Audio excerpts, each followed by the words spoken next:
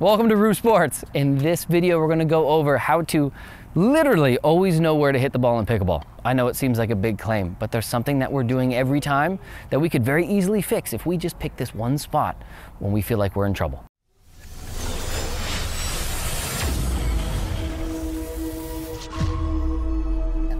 One big thing that we tend to do is after points go, man, I really didn't know where to put that ball. You actually did. You were actually thinking about too many things all at once while trying to find the ball, hit the middle of the paddle. Put the ball into the middle of the kitchen. There is nothing anybody can do about a ball that lands here. You will never be attacked from it unless it bounces too high. But this is a safe zone, even if it's rolling into the net. Where it started was a safe zone. So right here in the middle of the kitchen, because this kitchen we can't volley in, remember, we have to let this bounce.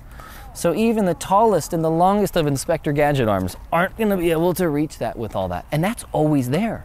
So specifically if you come from playing tennis too, sometimes it's hard to think about laying one up right in the middle like that because you expect your opponent to crash the net and crush you. Can't do that here in the non-volley zone, the kitchen.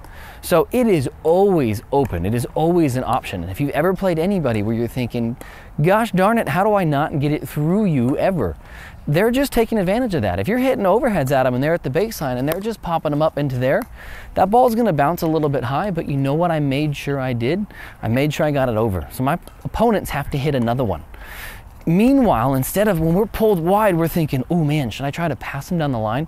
Should I try to hook one over here in the middle? What if I skirted him in the middle? Look, if you're pressured and you're moving, your eyes are bouncing and maybe your legs are getting a little sore and you're trying to get there and it's too much to think about all of these things all at once. Your chance of missing it just becomes too great. It just becomes too risky to go for that shot. So what we need to do is just take this ball and put it right in the middle. That is entirely fine. If anything, that got below the net in a hurry, I could have gained a little bit of ground from it. So when I was in a bad spot, we can quickly get out of that bad spot and maybe even into a good spot if we hit this shot really, really well. So from anywhere on the court, no matter where we are, just remember that this is a safe zone. Our opponents are never going to attack us from here. At best, this thing bounces really high and they take another cut at you. You get a little bit pressured still.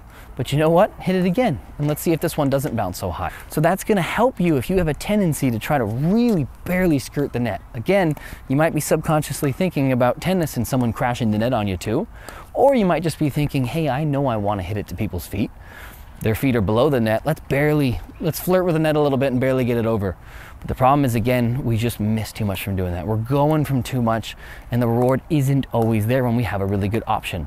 So speaking of risk and reward, I wanted to invite you to give my office a call for a free second opinion in your investment portfolio. I'm a full-time financial advisor with Edward Jones. I'd be happy to give you a free second opinion on your investments and understand what's most important to you. So when we're talking about pickleball again, we must make sure that we're not getting too risky for the shot. So say we try to rip one down the line and we get it once, awesome. We try it 3 more times, our opponent either catches on to it or we miss it.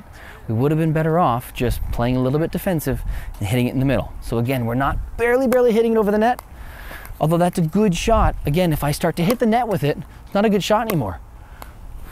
If we give ourselves room for error in lifting it over, the further we are from the kitchen, the more height we're gonna wanna give it. So I only had to do a couple feet over the net when I was closer to the kitchen. Back here, I need to get over that 6-foot ladder again. Bonus points if we can get a little bit of topspin roll on it too. We have another video on how to hit the topspin roll, hitting it low to high.